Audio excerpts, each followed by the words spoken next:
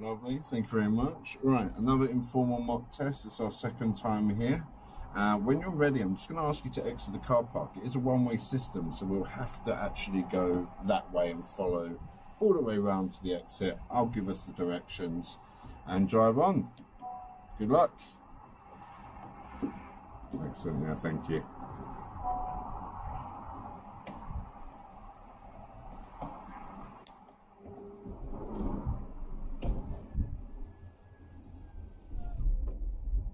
Okay, so just as a tip, because we haven't covered this, you know when we did our reverse bay parking? Should I straighten the wheel?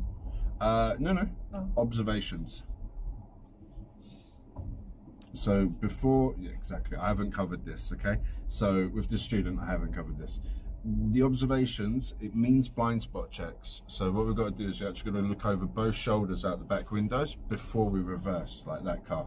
Mm-hmm. So that car would have to look around, see if we're here or not, and then make the decision after the observations whether it's safe to reverse. Yeah, so we just needed to add that to your maneuver, that's all. Okay, so maybe when we cover the maneuver at some point on this route, we'll talk about the observations again on that one.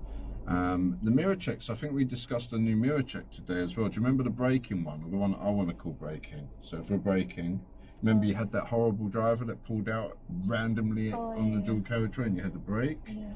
So yeah, so just checking that mirror before braking is what the examiners will look for. That was something that you were concerned about, rightfully so. So we know who's behind us if we can. And that's it. So there's a couple of new things, the observations and the mirror check. Excellent. Good, just having a right mirror check. There you go. And then just in case there was someone on the right, we'd know about it before we move across. And for everyone at home, that's called change of direction. So we've got change of speed, which is this mirror before braking, and change of direction, which is the side mirrors. Good position here. Excellent observations into the road, so you can see if there's any oncoming traffic, and you can use more space because there's no one there. That was nice. Ignore the sat nav, don't look at it. Keep to our side of the road and turn right, please. Thank you. So we'll know it's a two-way road because there's two different road markings, double and single line, exit and entry.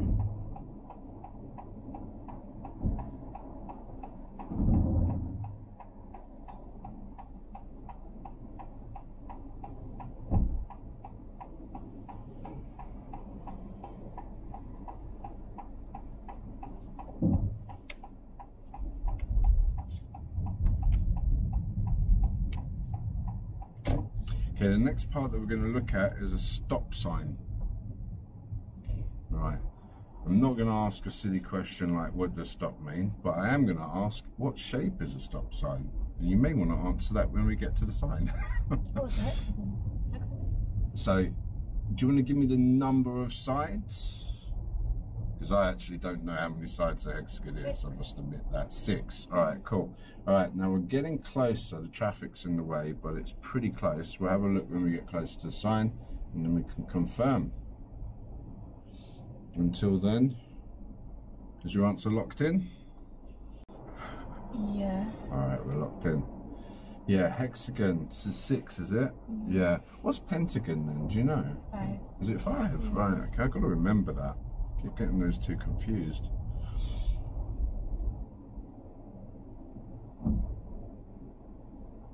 Now the stop sign will be on the left side, so it's almost like we're going straight. Sometimes we'll come here with the examiner and they'll tell you to go to the roundabout. You might see the roundabout just here on the right, but today we're going to go straight ahead to the stop sign.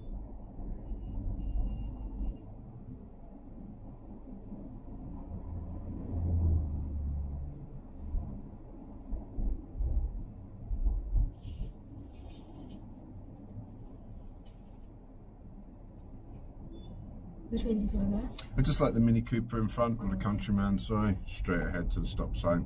So there's your sign. I don't know if you've got time to have a look, but you might be able to see how many sides. That's on the theory test. That's the only reason why I asked. I know you passed the theory test. Lovely. Now, did we come to a complete stop? Yeah. All right, cool. Then we passed the test. Did I? Yeah, I'd say so, from my standards at least. If you want to rewind the video and be really picky, maybe not. Maybe it was very slowly moving. It's hard to tell. So just remember for the exam especially, put the brake on. What one of my students did is actually just count to 3. There's no arguments, right? Stop for 3 seconds is definitely a complete stop. I actually failed my mock test at that stop sign because although I said I needed to come to a complete stop, I actually didn't. I slowly kept rolling. So just for everybody out there, be cautious of that one. It must be a complete stop.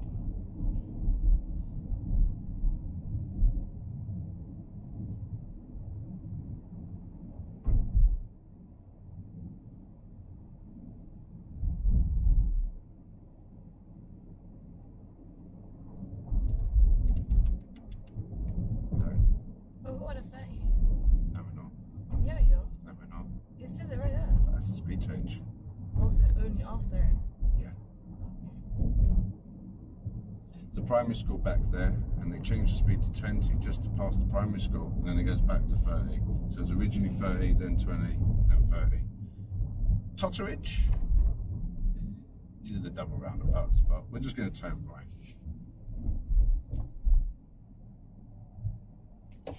Lean into the right. Then there's lots of room here for this Mercedes to turn left. Oh. Otherwise you're going to block the whole road.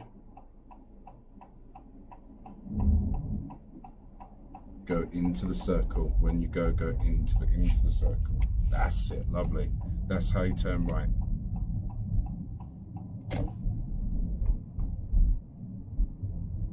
Everybody does it. Everybody.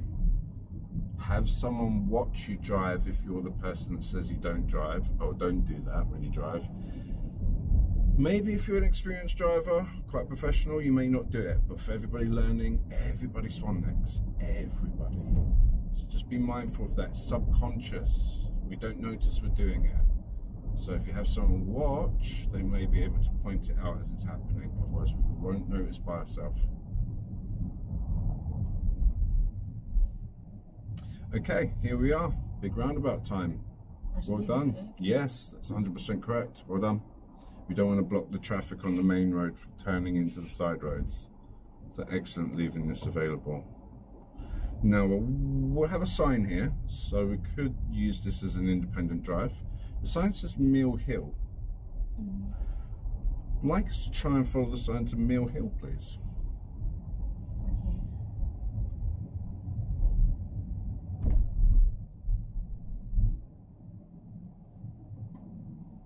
Remember, we're on an informal mock test, so if you do have any questions, just ask and I'll answer them normally like a driving instructor.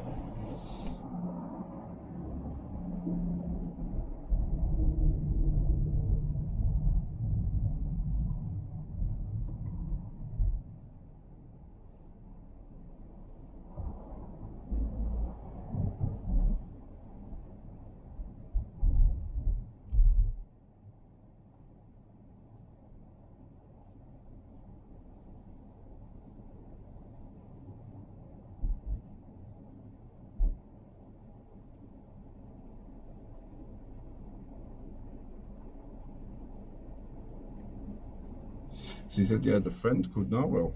Yeah, it's her birthday today actually. Happy birthday, Narwhal.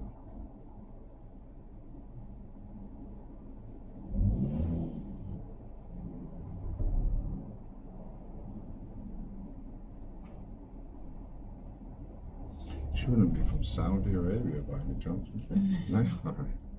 That's where my friend Narwhal was from. Yeah.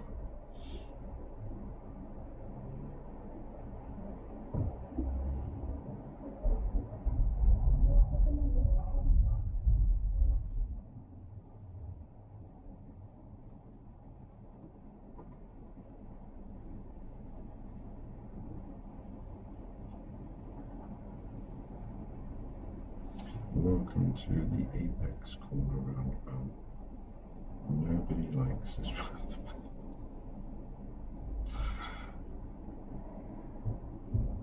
This is worse than the Shepherd's Bush. Yeah, because we don't have a traffic light. That's what makes it so difficult. Shepherd's Bush one, there's traffic lights, second helps.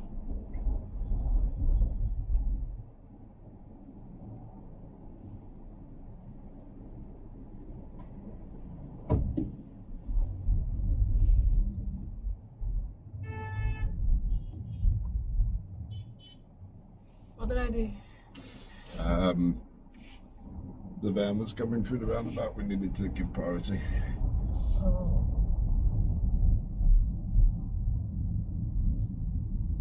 Oh, where are we going? No, I took the wrong thing.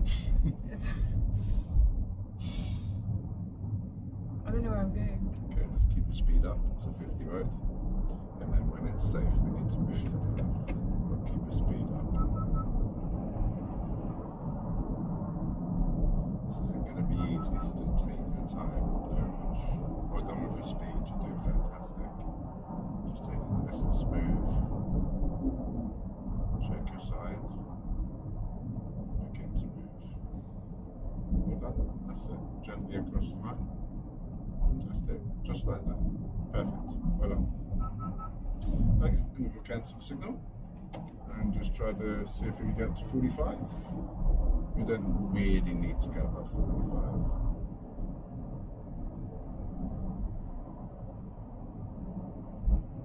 Lovely. Now, well done. We have 48. It's good.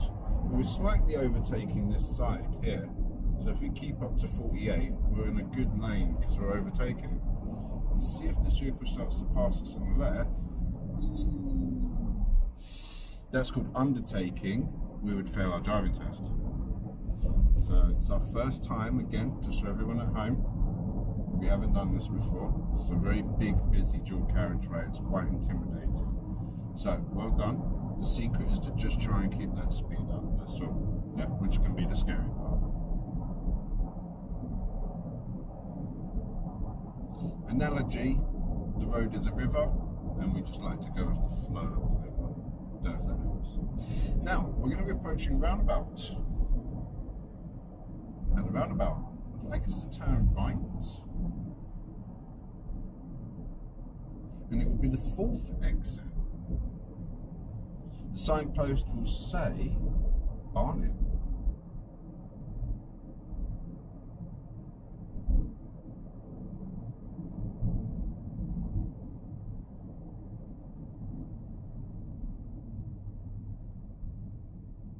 So for roundabouts, the easiest way to remember for turning right is the right lane.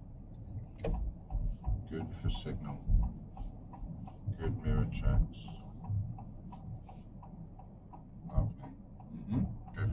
Okay, it's too late now. Too close. After this car, gently lean in now and accelerate. That's you. Well done.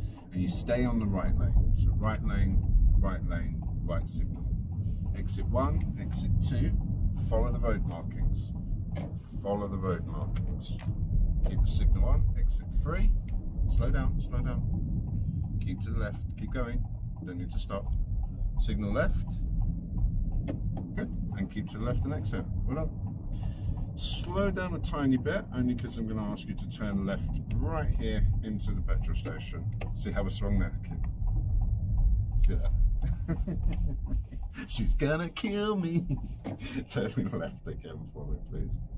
Alright, since he does such a good, amazing reverse bay park, stop here. Would you reverse into one of these bays for me, please?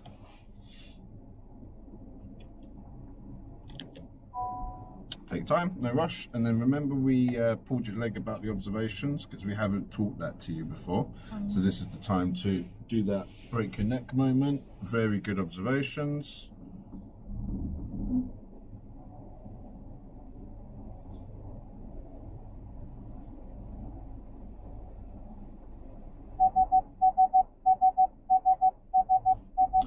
Good. Beeping just to alert us that there's some motion, movement. Just this vehicle also doing a reverse bay park. So we seem to be okay. But they approached us, so the car just warned us.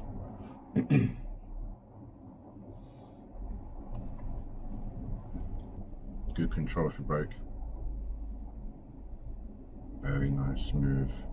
There's a little bit of a bump there just in case we can't see it, so I need to kind of stop here. For some reason, there's a bit of rubber there. All right, fantastic. And let's just push the power button. There you go. All right, so we have the spiral roundabouts now. This one here over here on the right. This is actually called Sterling Corner. You don't need to remember the name of the roundabouts. It's just for everybody at home. This is like Shepherd's Bush. I don't like it. I know, me too. I don't like Shepherd's Bush roundabout either. All right, anyways, so very confusing. Now, to make it simple, you know, like a seashell, spirals. Let me see if I've got some plain paper. You know what? There's one already drawn here.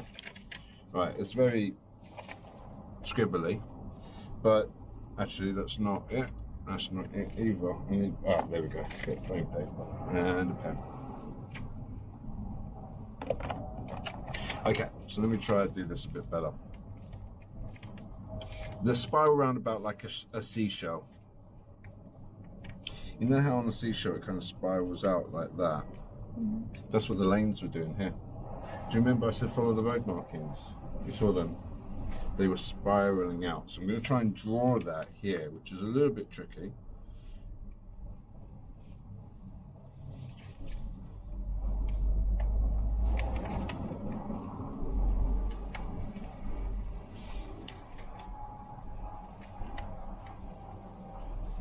So we were here, there was 3 lanes here. 1, 2, 3. We were in the right lane because we're turning right, lane 3. And then when we come on the roundabout, there's a right lane. So right lane into right lane. This is the part where we spiral, and that's where the road markings were. And if we just follow those, they actually just guide us all the way to our exit, which makes it a lot easier for us when we exit because we don't need to change lanes.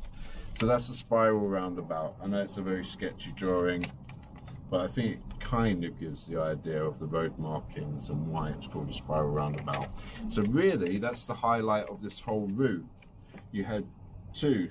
You had the big one before, excuse me, where you said you think you went the wrong way. Yeah, so we did, but you did it safely. No danger. You followed the road markings and you went wherever the road markings would take you. So very good job there, well done. That took us to this roundabout here, which is even bigger. Same thing, spiral roundabout again. And then it's confusing because there's so many lanes, so many cars, so many things happening. But if we simplify it, we're just looking at the road markings and then just following the road markings. Is this roundabout in your test? Yes, but I would put on lots and lots and lots of money that you wouldn't come here. It's also on the Barnet test as well, actually. But the chances of us coming here, like 5%. So very low, yes it is. All right, so we may come back here and practice it in the future, but otherwise we're going to focus on the Mill Hill and Apex Corner majority of the time, which are the other roundabouts closer to the test centre. Right, any questions or anything I might have left out? No? Cool. All right, it's been a pleasure again, and we'll kind of head out this area now. So we'll be back here again. I know you're excited, you can't wait. But we got to get you to this stage where you feel comfortable and then you know you're ready for the test. All right, okay, see you next time.